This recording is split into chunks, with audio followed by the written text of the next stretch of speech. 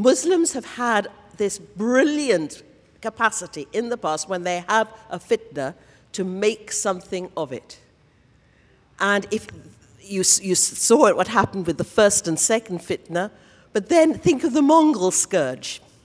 When the Mongols came through the Muslim world, destroying whole cities and massacring whole populations. And things must have looked terribly bleak. It left a swathe of destruction. But again, Muslims came back. A, they converted the Mongols to Islam.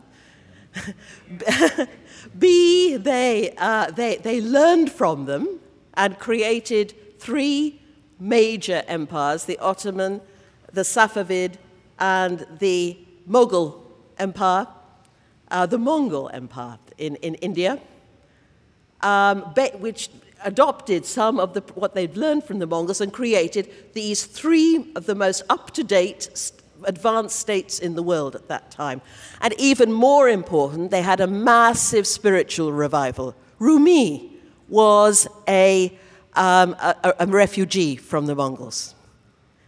Somehow, we've got to use this creativity again. You've done it in the past. You can do it again, but it demands creativity. Let's go back to the prophet, for example, peace be upon him. That when we're told that whenever he received a revelation, he would often grow pale and sweat with the effort, or faint even on a cold day. He said, never once did I receive a revelation without feeling that my soul was being torn from its body. We now, as imitators of the prophet, we have to sweat. And we have to struggle, because to speak the word of God is very difficult in our violent world. But we have to make that effort. And that's what you have a wonderful tradition of doing that in the past.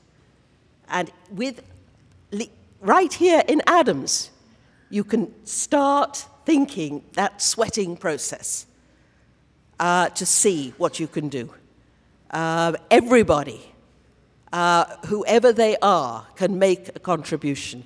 It's no good waiting for our leaders or our enemies to become more compassionate and tolerant if we ourselves are not giving way to unexamined prejudice and our own likes and dislikes and getting stuck in our ways.